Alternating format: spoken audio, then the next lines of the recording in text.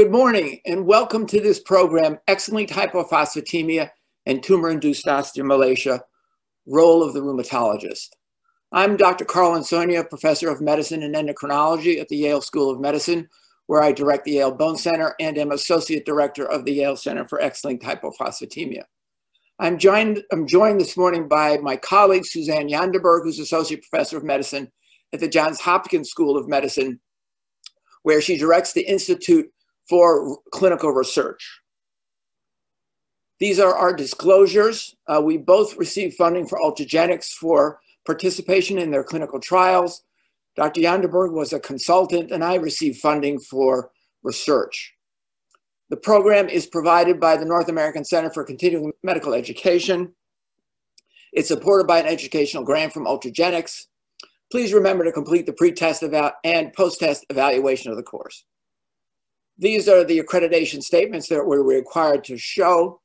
The learning objectives are to describe the pathophysiology and clinical manifestations of these two diseases, to analyze the available pharmacotherapies in terms of their safety and efficacy, and to provide you with some guidelines to optimize personalized long-term care for patients with X-linked hypophosphatemia and tumor-induced osteomalacia.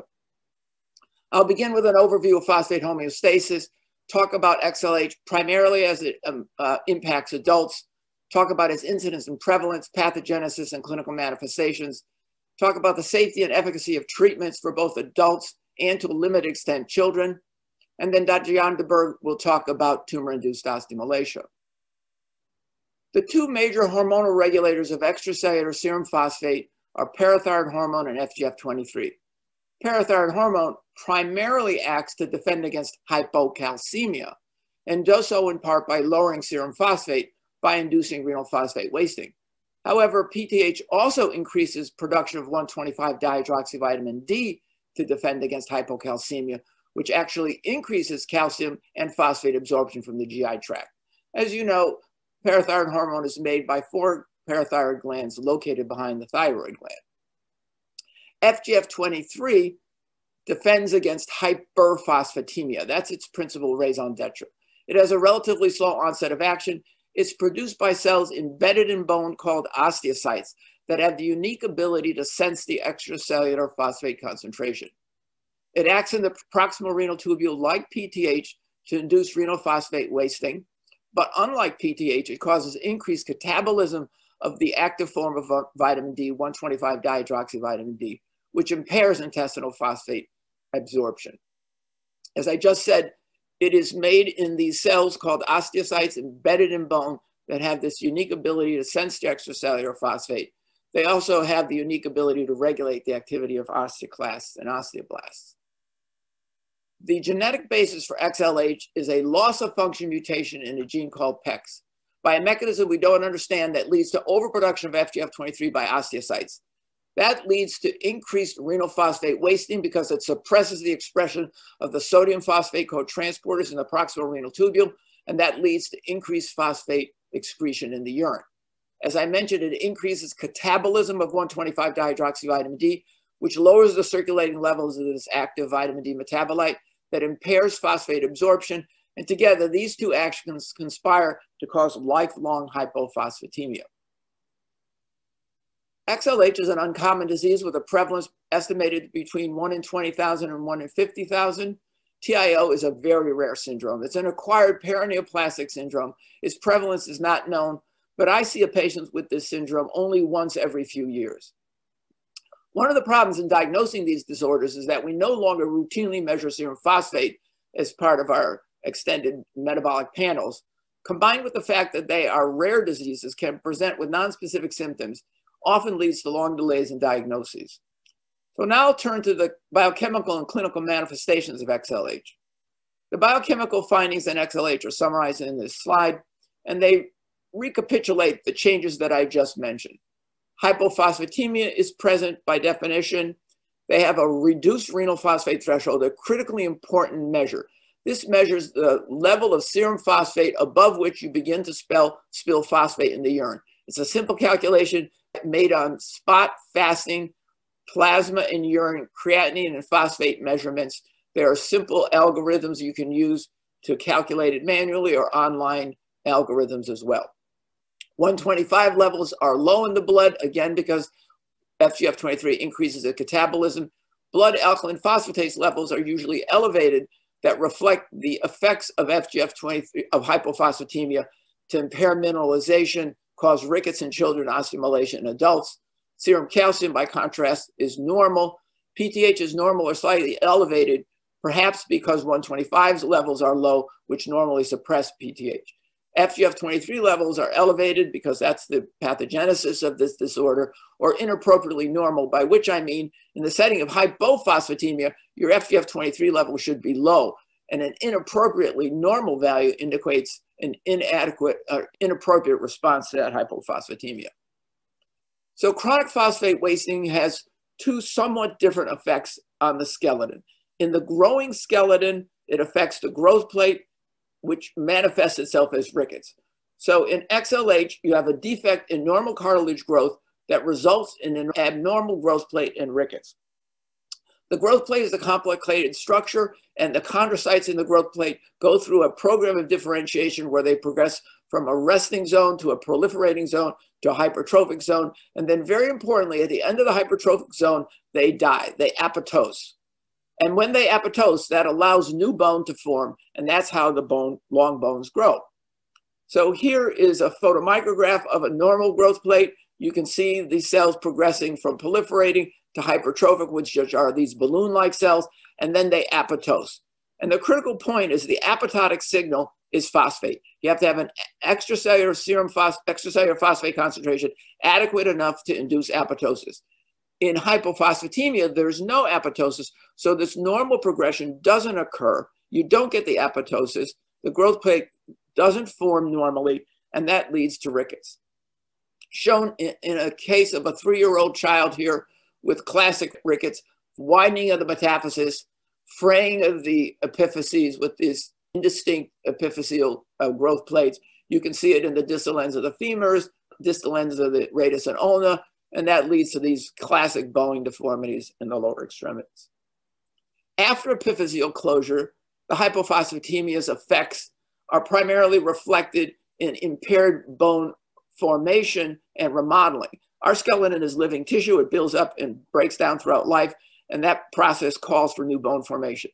Normally, the way we do that is we lay down this provisional scaffolding called osteoid, that's sort of like putty, made primarily of collagen, that rapidly mineralizes to new bone and then consolidates into more mature, dense bone. In osteomalacia, like when you have inadequate serum phosphate concentrations, you can't mineralize the osteoid, and so it builds up like a glacier on top of your bone. So your bone is coated by this putty-like material, little new bone forms, and this soft putty-like material impairs the biomechanical qualities of bone, leading to fractures and pseudofractures. So now let's turn to the disease in adults, and that's the major focus of my talk, because the complications of the musculoskeletal complications of this disease are most severe and most debilitating in adults, and those include fractures, enthesopathy, which is calcification of ligaments and tendons that results in limitation of joint range of motion, chronic back pain when the anterior and posterior longitudinal ligaments of the spine become calcified, even lead to spinal cord compression when the posterior ligament is calcified. There's accelerated osteoarthritis in patients with XLH, not simply because of the biomechanical abnormalities caused by bowing deformities in childhood, but because there's intrinsic abnormalities in the articular cartilage, as I'll mention. Dental abscesses occur, hearing loss occurs, and in the aggregate, this leads to markedly impaired functional status. And that's highlighted in this study that was done in 209 patients enrolled in phase 3 trials for a new drug for XLH, in which physicians enrolling the patients queried those patients about their history of fracture, osteoarthritis, enthesopathy, and spinal stenosis. And you can see that by middle age, these patients had very high prevalence of fractures, with about 40% reporting a history of fracture, between 56 and 70% reporting a history of osteoarthritis, enthesopathy in a third, and almost a quarter reporting a history of spinal stenosis. And this is really a silent condition until it becomes symptomatic. So I suspect its prevalence is much higher than that. And this is the end result of these problems. You can see that these terrible entheses in the femur are going to markedly limit the range of motion of this hip. You can see this pseudofracture that progressed to a complete fracture requiring this plate. You can see enthesopathy in the upper extremities. And one of the places we see it earliest is in the calcaneus, where you actually can see these entheses developing in 20-year-olds. Spinal ligament calcification, as I mentioned, leads to chronic back pain. Both the anterior and posterior longitudinal ligaments can be calcified. The posterior ligament calcification can lead to spinal cord compression. I had a patient develop cervical myelopathy because one of these calcifications compressed his cervical spine. As I mentioned, osteoarthritis is present. This is tricarpamental osteoarthritis involving all three compartments of the joint in the right knee. This is a thin 50-year-old man, otherwise well. And you can see it particularly severely in this sunrise view where you see this large osteophyte present. The pathogenesis of the enthesopathy and the arthropathy in XLH is not clear, but it may relate to the nature of these structures' ability to handle mechanical loads. So the enthesis, which is the transition from tendon to bone, occurs through a series of changes in the biomechanical properties of the tendon as it moves from pure tendon to unmineralized fibrocartilage to mineralized fibrocartilage before the attachment on bone. And this gradation of increasingly stiff material allows for accommodation of the tension that's placed on the tendon. And these same structures you can see here in this photomicrograph. So the tendon is evolved to accommodate these mechanical loads, and this fibrocartilage is very important to accommodating that load. Similarly, in the articular cartilage, there's a gradation of the articular cartilage with a very critical zone called the tide mark zone, which is very much analogous to this mineralized fibrocartilage, which is mineralized cartilage that abuts the bone and allows for an accommodation of the compressive force that's placed on that articular cartilage. So that tide mark zone helps to accommodate the forces generated in the articular surface. There are differing views on the pathogenesis of enthesopathy and XLH. One is that it's largely a biological response to impaired tissue quality. So basically it says that that tendon is trying to attach to that putty-like osteoid instead of normal bone. And the enthesopathy then reflects a response to that altered bone matrix, and the enthesophytes normalize the strength of the tendons at the expense of an impaired range of motion and mobility. The other hypothesis is that there are inherent differences in the progenitor cells of the tendon in XLH, with evidence for increased bone morphogenetic protein signaling that is corrected with 1,25-dihydroxyvitamin D, and to a lesser extent with a blocking antibody at FGF23. The Hype mouse is a model of XLH, and this is immunocytochemistry showing increased staining for phospho-SMAD, which is a downstream target of BMP signaling in the Hype mouse compared to the normal mouse, and patched, another target for BMP signaling, is increase in the expression of the entheses in the Hype mouse compared to the wild type mouse.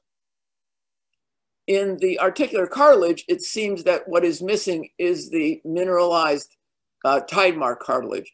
This is, again, the Hype mouse. This is normal mouse and a special form of CT scan that allows us to separate the unmineralized cartilage from the mineralized cartilage, which is shown in bright orange. And in the Hype mouse, there's a complete absence of this calcified cartilage. So that buffer zone is missing, which may explain why the patients with XLH develop accelerated OA. You can see that you can get reappearance of this calcified cartilage with treatment with calcitriol and phosphorus. So how do we treat adults with XLH? Up until 1980, there was no well-described or supported therapy for either children or adults with XLH. In 1980, a study done in Canada demonstrated that calcitriol and phosphorus were very effective at treating children with XLH. But for the next 15 to 20 years, it was assumed that once epiphyseal closure occurred, there was no need to continue treatment since the rickets was gone. But it was clear to us treating adults with XLH that the disease didn't go away. In fact, patients with XLH in adulthood had some of the more severe complications. So in 1992, we did an open label 4-year trial examining the efficacy of phosphate and calcitriol in symptomatic adults with XLH. As I mentioned, the critical histologic finding in XLH is osteomalacia, this buildup of this putty-like material in bone. And what we showed is that with 4 years of treatment, you got a significant reduction in the thickness and volume of osteoid. So these percentages represent the percent reduction from baseline. We did bone biopsies on these patients before and after treatment and showed a 50% improvement in all these parameters boxed in red with treatment. And in particular, osteoid thickness was reduced by 50%. So this therapy is effective in adults. And in addition, although it was an open label, not a double-blind trial, patients treated in this trial did report significant symptomatic improvement. However, there are significant limitations with this therapy. Adherence is difficult. It requires calcitriol twice a day and phosphate up to 4 times a day, which usually causes GI upset and often causes diarrhea. It improves but does not prevent dental disease. We've done a bunch of longitudinal and cross-sectional studies that have shown that. It does not prevent hearing loss or enthesopathy, and it's frequently accompanied by complications, including severe secondary and even tertiary hyperparathyroidism and nephrocalcinosis. And that's because physicians unfamiliar with this therapy give way too much phosphate and not enough calcitriol. Because of that unmet need, about 7 or 8 years ago, a company called Ultragenyx partnered with a group in Japan who had developed a monoclonal blocking antibody to FGF23 that didn't completely neutralize all circulating FGF23, but just enough to normalize levels. And basically what that does is correct the biochemical abnormalities in this disease. By blocking excess FGF23, it allows the repositioning of the sodium phosphate cotransporters in the proximal tubule, allowing for increased phosphate reclamation, decreased phosphate excretion in the urine. It relieves the suppression of 1,25-dihydroxyvitamin D production, leading to increased production of this metabolite that improves intestinal phosphate absorption. And together, these two things lead to a normalization of serum phosphate, which one would anticipate would provide good efficacy in treatment. And that was substantiated in a phase 3 double-blind placebo-controlled trial in 134 symptomatic adults with XLH who were off treatment for at least 2 weeks before enrolling in the trial. The principal endpoint was normalization of serum phosphate above the lower limit of normal 2 weeks after each dose. Patients were assigned to either 1 milligram per kilogram of burosumab or an equivalent volume of placebo given once a month. And the slide here shows the change in serum phosphate at the midpoint of the dosing interval, that is at every 2 weeks. You can see the group in orange who received the active drug rapidly normalized and maintained a normal serum phosphate. The placebo group did not. When the placebo group crossed over to active drug, but the blind was maintained, their serum phosphate rapidly normalized. There were a number of endpoints assessed in this trial. The most significant, I think, is the change in fractures, is the improvement in fracture healing in these patients. So all patients had complete skeletal service at the beginning of this trial, and fractures were enumerated by a panel of 3 radiologists blinded to treatment assignment. The group who received active drug healed 43% of their fractures and pseudofractures in the first 24 weeks. The placebo group healed only 7.7%, such that at the end of the first 24 weeks, you were 17 times more likely to have healed your fracture if you were in the active treatment group. But the most significant finding was that when the placebo group were crossed over to active drug, they rapidly healed their fractures and pseudofractures at a rate that was quite comparable to the rate seen in the first 24 weeks in the active-only treatment group. The active-only treatment group continued to heal their fractures, and at the end of the 48 weeks of this trial, 63% of the fractures and pseudofractures in the active-only treatment groups had healed, and 35% in the crossover group. A number of other endpoints were assessed using the WOMAC validated instrument, and those included stiffness, which improved in the active treatment group, did not in the placebo group. Both groups after crossover showed a continued improvement that was significantly different from baseline, improved over baseline at 48 weeks. Similarly, pain improved in the active treatment group continuously, didn't improve in the placebo group, but did improve when they crossed over. Again, both groups showed significant improvement from baseline at the end of the 48 weeks. The 6-minute walk test, how far you can walk in 6 minutes, improved modestly but significantly in the active-only treatment group. Again, showed an improvement after crossover to active drug in the placebo group. And again, the improvement was modest, but this, of course, is a reflection of the fact that a lot of these people had fixed deficits. such as existing OA, existing enthesopathy. But in the end, functional improvement significantly improved in both groups at the end of 48 weeks. In a separate study, we did bone biopsies in patients who had been off therapy for 2 weeks to look at whether there was an improvement in osteomalacia, again, the critical histologic finding in these patients, and osteoid volume, osteoid thickness, osteoid surface, all improved with active drug shown in green. And most importantly, mineralizing lag time improved dramatically. Mineralizing lag time is the time it takes to mineralize your new bone. The normal value is about 50 days. The value in the untreated patients before therapy was over 1,000 days. It improved to about 100 days, didn't completely normalize, but clearly there was a marked improvement in the ability to mineralize bone. Burosumab is considerably safer and easier to administer than conventional therapy. During the double-blind portion of the trial, AEs were balanced except for an increased incidence of hypophosphatemia in a few patients and a trend toward more frequent complaints of restless legs. In the combined phase 3 trials, there was no increase in nephrocalcinosis or nephrolithiasis, no increase in cardiac calcifications, and no neutralizing antibodies to the drug. Urinary calcium measured at the end of the dosing cycles was not elevated. However, I have seen mid-dose hypercalciuria. And I also do hear complaints of restless legs, not infrequently in my practice. So how do we decide about the efficacy of treatment and who should be treated? Before the availability of this drug, we had developed guidelines for the treatment of XLH, which I think are still relevant in the Burosumab era. But I think the threshold for treatment probably should be lowered.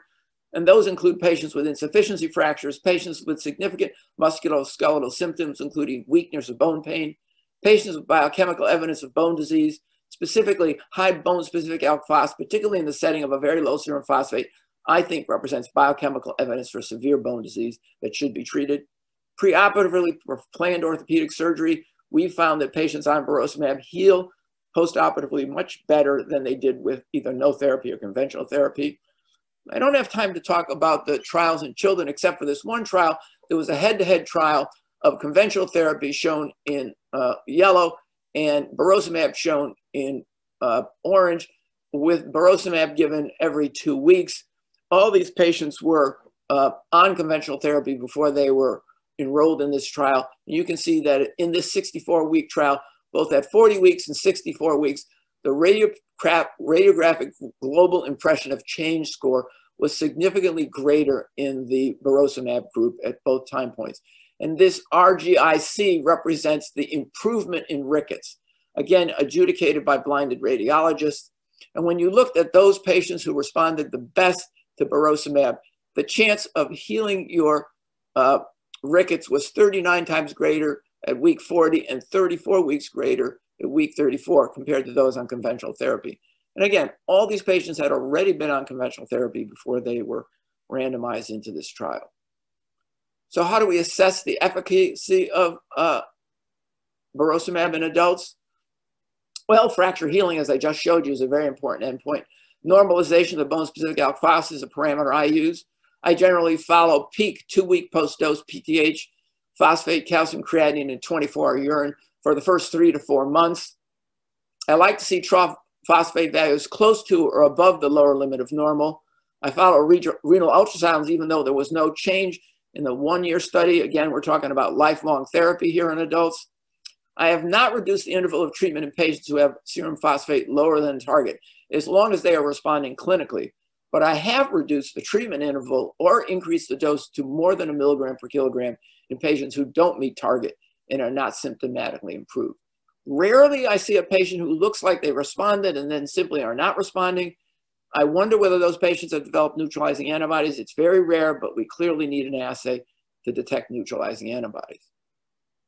The FDA labeled indications are that this drug can be used in patients with rickets over the age of 6 months. The pediatric dose starts at 0.8 milligrams per kilogram given every 2 weeks with a minimum dose of 10 and a maximum dose of 90. The dose may be increased to 2 milligrams per kilogram. In adults, the starting dose is 1 milligram per kilogram every 4 weeks with a maximum dose of 90 milligrams. So what are the uncertainties and challenges we still face? We don't know whether we should stop therapy when the growth plates are closed. Should we change to adult dosing when growth plates are closed or when children turn 18? Should there be a drug holiday in young adults? Young adults feel well after they've been treated as children and adolescents. They go off to college. They don't really want to be bothered with continued therapy. They feel well. There's a honeymoon period of maybe 10 years before they develop symptoms. If the etiology of osteoarthritis and endothopathy has a biomechanical basis, will burosumab prevent these devastating complications? We need a prospective study of spinal disease, especially posterior longitudinal calcifications and spinal stenosis. I think we need to know whether this drug prevents that and what its natural history is otherwise. And we need a more consistent multimodal approach to pain management. And with that, I'll turn the program over to Dr. Yanderberg. Well, thank you, Dr. Insogna, for that wonderful review of X-linked hypophosphatemia. Now I'd like to turn our attention to tumor-induced osteomalacia. So let's start with the case. So this is a gentleman I saw a number of years ago, a 33-year-old male who presented with progressive muscle weakness and generalized pain. He'd undergone multiple evaluations by multiple physicians, and his symptoms became progressive to the point where he had pain, became unable to walk independently, and at one point was wheelchair bound. He was given the provisional diagnosis of multiple sclerosis and started on treatment, but was not improving. 2 years into his course, he developed severe hip pain, and this was found to be a hip fracture. On further imaging, he had multiple fractures, including bilateral pelvic fractures, rib fractures, vertebral compression fractures, metacarpal and metatarsal fractures. A biopsy of his bone obtained during hip surgery showed osteomalacia, or poor mineralization of the bone. When I saw him, he had normal vital signs and he was of normal stature, and his physical exam was largely unremarkable except for a few things. He had suffered about a 4-inch height loss because of multiple vertebral compression fractures, and he also was kyphotic. When I was palpating his oral cavity and his extremities, he had some pain in his right foot, which was pretty typical of plantar fasciitis, pain when I palpated the calcaneus and the insertion of the tendon there, but no palpable masses that I could appreciate. He had no bowing of his extremities, and he had normal dentition. On lab evaluation, he came to me with these labs. He had a low serum phosphorus, and it took a long time before any physician thought to actually send a serum phosphorus. But when he was evaluated by me, he came with that lab value. So he had a low serum phosphorus, he had a normal serum calcium, and a normal intact parathyroid hormone. His alkaline phosphatase on his chemistry panel was also elevated, and he had a low 25 hydroxyvitamin D and normal renal function. So just to orient you, when I think about hypophosphatemia, I think about 3 major mechanisms. And it's important to kind of sift through the mechanisms because it points you in different directions of what the differential diagnosis might be in someone who presents with hypophosphatemia, especially in the setting of progressive myopathy and progressive pain, bone pain, and fractures. So the 3 major mechanisms are cellular shifts or cellular redistribution. This usually happens in the setting of severe sepsis, DKA, refeeding syndrome, where phosphorus is shifted extracellularly to intracellularly. The second mechanism I think of is decreased GI absorption. So for example, if you've had gastric bypass, celiac disease, short gut syndrome, anything that could cause malabsorption, you can also malabsorb phosphorus, you can malabsorb vitamin D, which can lead to hypophosphatemia. Anything that can cause decreased GI absorption, even medications that can bind up phosphorus and decrease GI absorption go in that differential. And then the final major mechanism is increased renal excretion. And this is where these disorders that we talked about today lie. And when you're thinking about the differential diagnosis of this, it's important to demonstrate that there's increased renal excretion before you go further down the workup for renal phosphate wasting. So what we did in this gentleman is we measured a tubular reabsorption of phosphorus, and this can be done by simultaneously measuring a fasting serum phosphorus, a fasting serum creatinine, a second morning spot 2-hour urine for creatinine and for phosphorus. And you you basically do a calculation and you come up with your tubular reabsorption of phosphorus. In an individual that's hypophosphatemic, you will be reabsorbing phosphorus at a very high rate. So greater than 85% tubular reabsorption of phosphorus should be seen in someone that's hypophosphatemic. Here we see this gentleman has a tubular reabsorption of phosphorus of only 58%. This supports this renal phosphate loss as a mechanism. So when we think about what's the differential diagnosis of chronic hypophosphatemia with increased renal losses, it's a broad differential diagnosis, but the major buckets are primary and secondary hyperparathyroidism, FGF23 excess disorders, which tumor-induced osteomalacia falls in that category, disorders of the sodium phosphate dependent transporters on the renal brush border membrane is also in the differential, proximal renal tubular dysfunction, either through acquired or congenital causes, and a number of drugs. So I wanted to give you a little bit of a background, and Dr. Insomnia did before, about how FGF23 and PTH and vitamin D and calcium kind of are controlled in an interplay. So this is our current view of mineral metabolism. So our mineral metabolism view used to be pretty PTH centric, where we thought about serum calcium regulating secretion of PTH from the parathyroid glands and it having activity on the kidney to promote conversion of 25-hydroxyvitamin D to 1,25-hydroxyvitamin D that then would act on the gut to increase calcium and phosphorus reabsorption. We also think of PTH and its direct actions on the sodium phosphate transporters to move them off the brush border membrane internally, so phosphorus is not reabsorbed and there's increased phosphorus excretion at the level of the kidney. We also think about PTH action on bone to increase osteoclastic resorption of calcium and phosphorus. And all this really serves to normalize serum calcium. But what we begin to appreciate is that there's another hormone that regulates phosphorus and vitamin D, and that is FGF23. FGF23 is produced by the bone, and it has actions that are similar to PTH, and it has actions that are different than PTH. So FGF23 and its actions that are similar to PTH have an inhibitory effect on those sodium phosphate transporters. So moves them off the brush border membrane, just like PTH does, increasing phosphorus excretion, decreasing phosphorus absorption, therefore increasing urinary losses of phosphorus. What's different about FGF23 and PTH is that FGF23 actually inhibits the 1-alpha-hydroxylase in the kidney and decreases the conversion of 25D to 125D.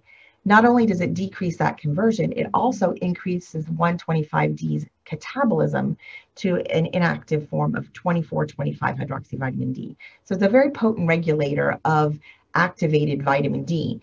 And as you can see, through that dual action of blocking the sodium phosphate transporters and increasing urinary excretion, and blocking the compensatory mechanism of increasing 125D to then increase absorption in the gut, you really can have profound renal phosphate wasting and hypophosphatemia from FGF23 excess.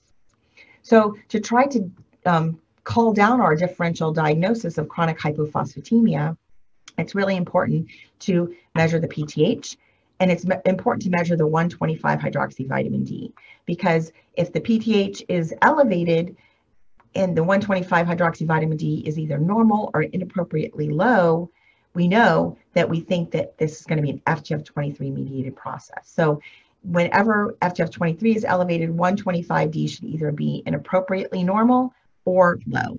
So in our individual that I presented at the beginning, we measured the 125-hydroxyvitamin D. So you can see in his profile, he has a normal PTH and he has a low 125-hydroxyvitamin D, speaking to the fact that this is probably an FGF23 excess mechanism. So we also measured FGF23, and this FGF23 measured by the C-terminal assay, the immunotopics assay, was elevated. So we know we're dealing with an FGF23 mediated hypophosphatemia with renal phosphate wasting. And that differential is also broad, but there's just a few things in the differential that causes acquired FGF23 excess, and the major one of those is tumor-induced osteomalacia. Now, Dr. Insomnia spoke to you about inherited forms of hypophosphatemia causing FGF23 excess, and XLH is the major form of that. And as I pointed out on this gentleman's physical examination, he had no bowed legs, he had no family history, he was of normal stature, he had no dental phenotype, and he presented rather acutely with this proximal muscle weakness that progressed over a couple of years. So my leading diagnosis when I saw my gentleman was that this was tumor-induced osteomalacia. And in this syndrome, tumors that are mesenchymal origin, usually small, make ectopic FGF23.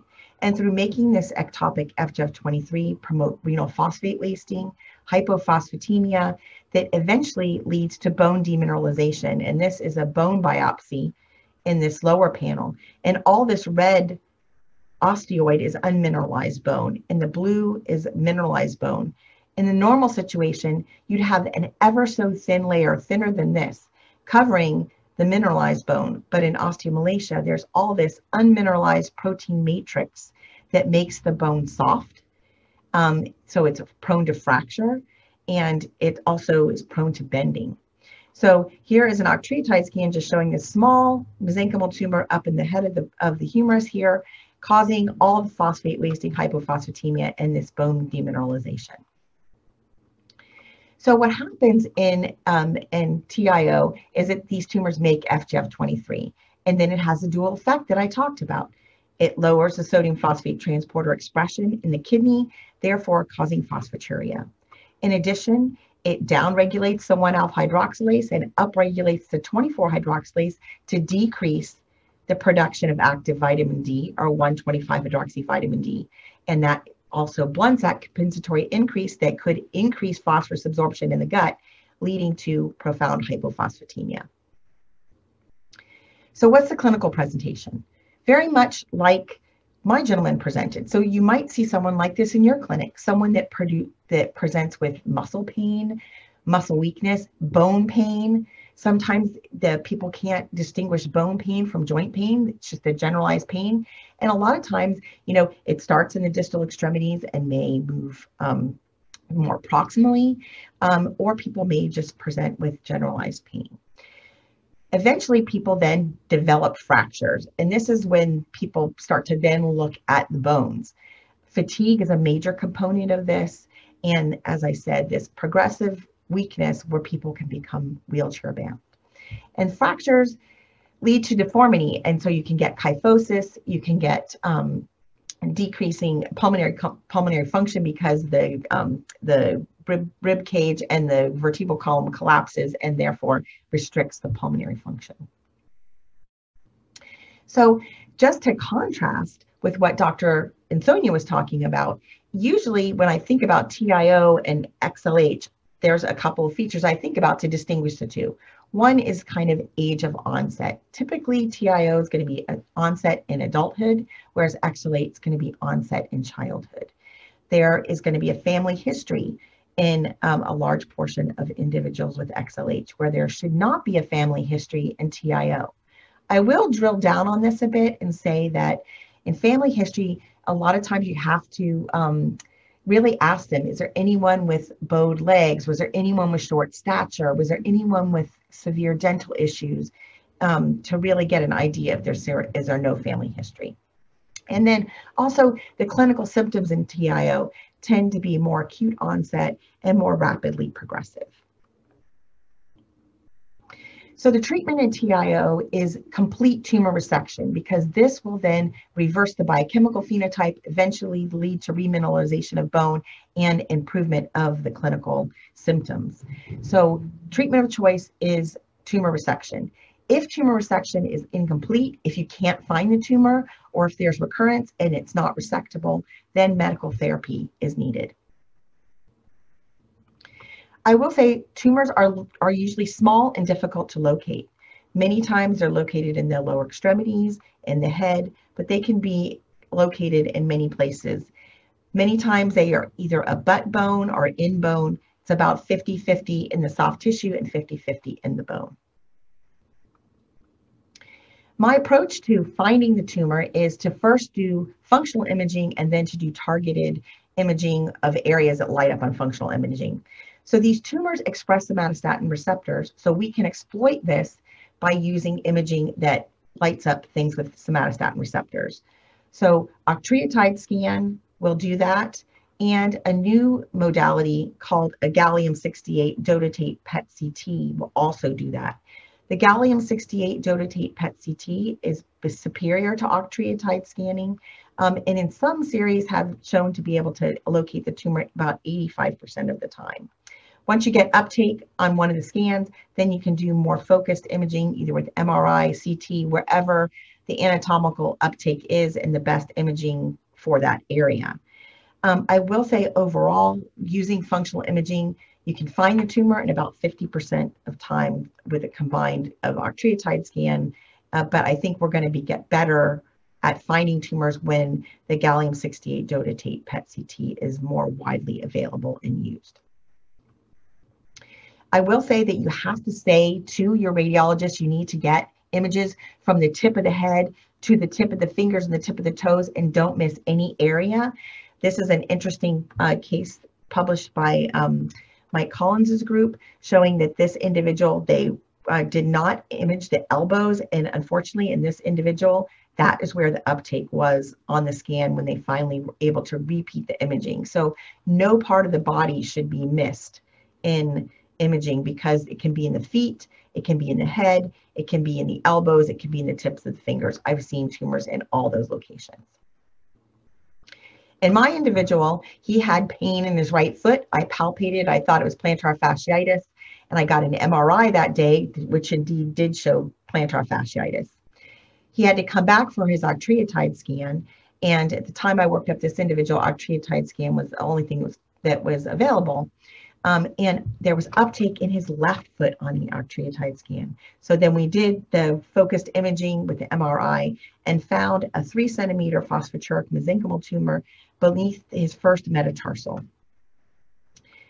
So when you find the tumor, it's fantastic, because if you can find the tumor and you can resect it, you can cure these individuals, and they have an incredibly great outcome when you're able to find the tumor and resect it. So you need to employ a surgeon that can get it the first time. First time is your best shot. You want to do a wide excision and make sure you get all the tumor. Sometimes, because it's close proximity to bone or in bone, it's difficult to get it, or but vascular or nerves, and that precludes you from doing a complete surgical resection. This just demonstrates these are individuals that had FGF23 levels before surgery, and after surgery, you can see dramatic improvement in FGF23 levels with a complete resection. So my gentleman underwent surgery, complete resection, and did very well. This is off calcitriol and phosphorus. His phosphorus normalized, his FGF23 dropped, and his 125D we didn't measure, but it had normalized on therapy previously. And he really did quite well. Several months later, 6 months later, he got married. He went on a honeymoon. He sent me a postcard from his honeymoon and was doing very well, and it continues to do well to this day. So in summary, suspect TIO with acquired hypophosphatemia when you can demonstrate renal phosphate wasting and an appropriately low 125-hydroxyvitamin D. The tumors produce FGF23 and cures achieved when complete tumor is resected. Use a stepwise approach to tumor localization, and complete resection is your goal. But when localization fails or resection is incomplete or there's reoccurrence, then medical therapy is indicated. So as I mentioned before, in about 50% of cases, we can not find the tumor. And in some instances, it's inoperable. Also, in about 18% of cases, there's actually recurrence after you found the tumor and you've resected. So in this situation, medical therapy is indicated. Our traditional medical therapy has been phosphorus and calcitriol. So just replacing the phosphorus that's being wasted and adding the active 125-hydroxyvitamin D that is being, that's being suppressed. But there's a new treatment option called Burosumab, which Dr. Ansonia described, that's being used in XLH. Phosphorus is our conventional treatment, and I have to say that it's a little bit of an onerous therapy. We usually start with 1 to 3 grams in 4 divided doses over the course of the day, and we use calcitriol in 2 doses. So individuals are taking 4 doses of medication a day.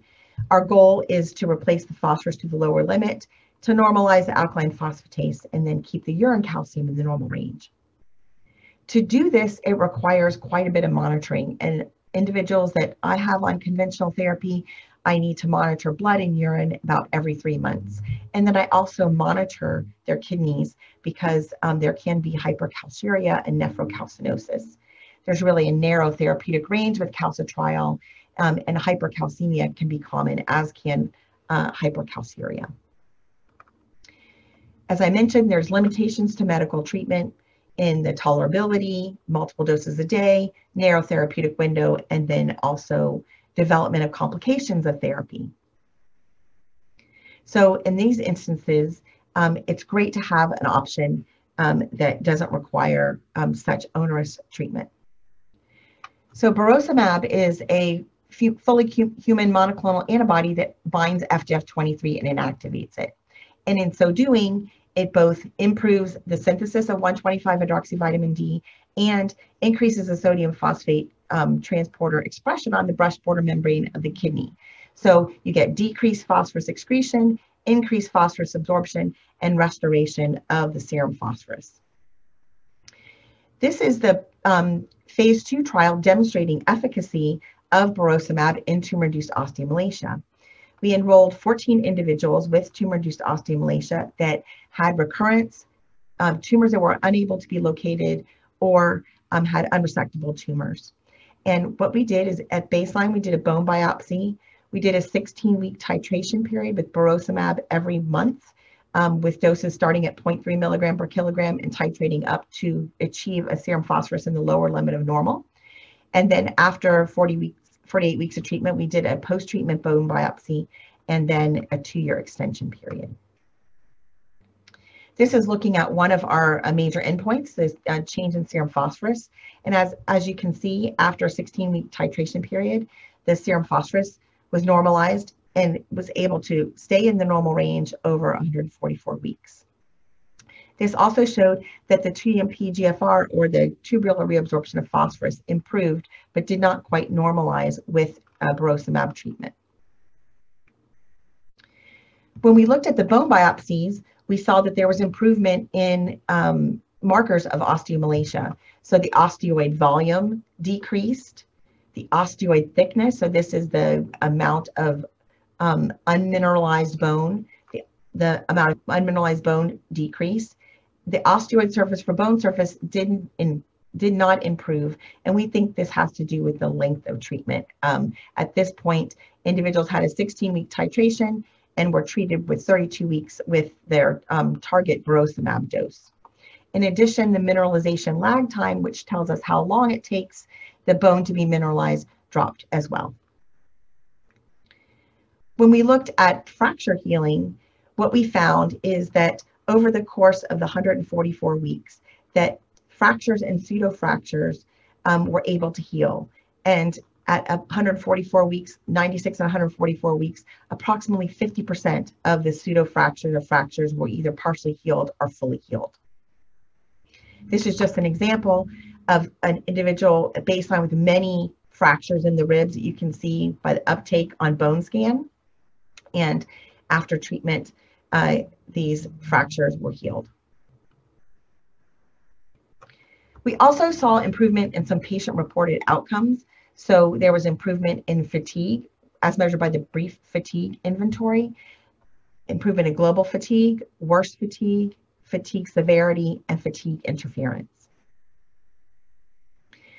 So the FDA labeled indications, this was approved in June 2020 for the treatment of tumor-induced osteomalacia, and those that either have unresectable tumor that are not able to be located, or tumors that are inoperable. And the adult dosing is to start at 0.5 milligrams per kilogram subcutaneously every 4 weeks, and it increased it up to 2 milligrams per kilogram not to exceed 180 milligrams, and you can administer it every 2 weeks if needed to achieve the target phosphorus dose.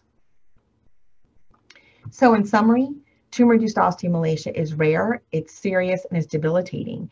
And you as rheumatologists may see individuals come to you with weakness, with bone pain. It is driven by excess FGF23, and this leads to renal phosphate wasting, impaired synthesis of 1,25-hydroxyvitamin D, and hypophosphatemia. Chronic hypophosphatemia leads to osteomalacia, fractures and pseudofractures, and this leads to disability due to fatigue, proximal muscle weakness, musculoskeletal pain, and decreased mobility. Suspect TIO when you see an individual with these symptoms and acquired hypophosphatemia, and you could demonstrate that there's renal phosphate wasting and an inappropriately low 1,25-hydroxyvitamin D. Cure is achieved if you can completely resect the tumor. And using a stepwise approach of looking at functional imaging and then target imaging is recommended. When localization fails or resection is incomplete or there's recurrence, medical therapy is indicated. Conventional therapy is with calcitriol and phosphorus, and now there's a new option with burosumab treatment. In studies of burosumab, we found that it improved phosphorus homeostasis, it improved osteomalacia, as well as fracture and pseudofracture healing, and patient-reported outcomes of pain, fatigue, and physical health improved. In addition, physical mobility improved as well. And with this, I'll thank you very much for your attention, and I look forward to discussion questions.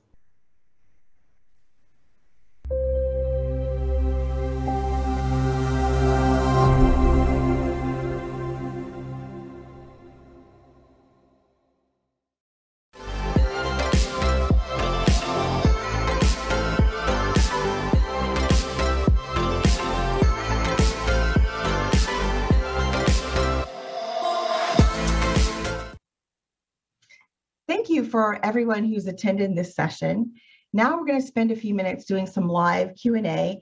I'm joined by my co-presenter, Dr. Carl and Sonia, and I'm going to read a couple of questions from the Q&A box. So please add your Q&A for any questions that you have, and we'd love to have a discussion.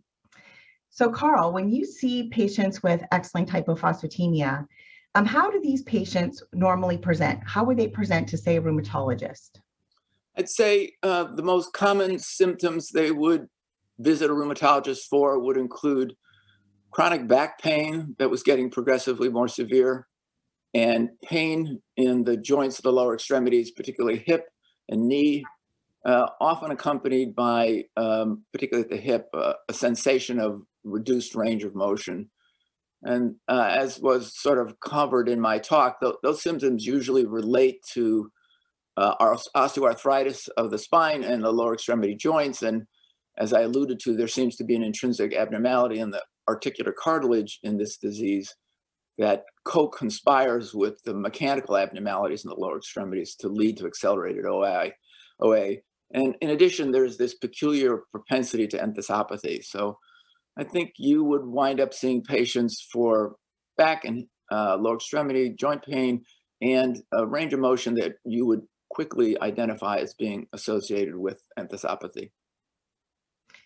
I know for patients with tumor-induced osteomalacia, you know, a lot of times their symptoms begin to present before they begin to break their bones. And so it's when they begin to break their bones that they start getting shunted in the right direction.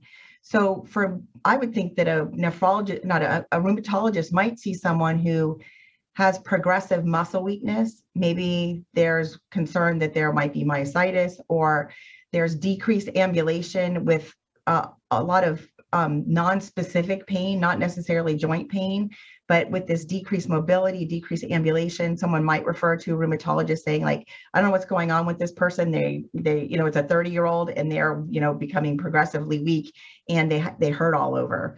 And so I think that might be a way that someone with TIO might make it to a rheumatologist. As I was discussing with Carl earlier, you know, I think that both rheumatologists and endocrinologists really end up being some of the people that get referred to for patients that other doctors don't really know what to do with, either their metabolism or their autoimmune. And I told Carl, I really get concerned when I get a referral from a rheumatologist because I know it's going to be a really tough case. And so anytime that there's endocrinology, rheumatology cross referral, you know it's going to be a tough, unusual case.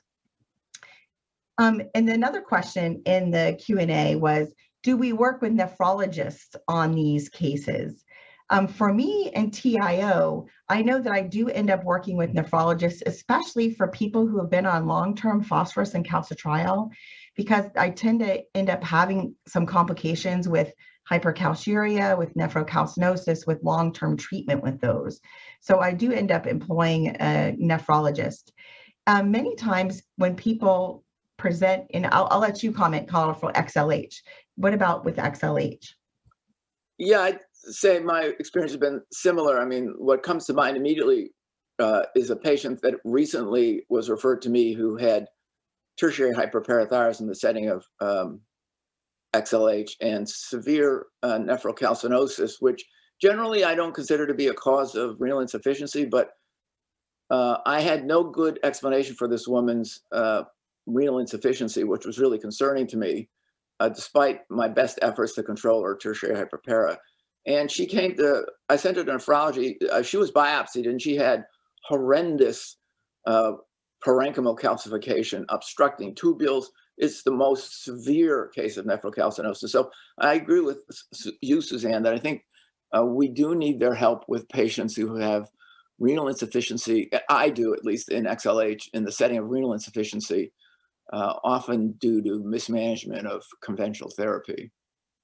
And the other circumstances is that occasionally we'll see a patient referred to us after the nephrologist determines that the cause of the renal phosphate leak is not an intrinsic renal disease problem. They usually recognize that it's probably FGF23 mediated and will refer to us for that. Yeah, I totally agree with that. There's another question in the Q&A. Once we check serum levels of phosphorus, would you work with an endocrinologist for these cases? I mean, I think that, there are limitations in general knowledge amongst endocrinology and other specialties of these rare disorders of XLH and TIO. So I do think that once you check the serum levels of phosphorus and you're pretty sure that you're dealing with an FGF23 mediated situation, I would refer to an endocrinologist, but just make sure that the endocrinologist is comfortable managing that. Carl, how about you? Yeah, I mean, I think you've done the heavy lifting. If you've identified hypophosphatemia as potentially contributing to a clinical situation that you're evaluating. The major problem, as you all know, is that phosphate is not part of the SMA-20 or your usual metabolic screen anymore. So we usually miss hypophosphatemia.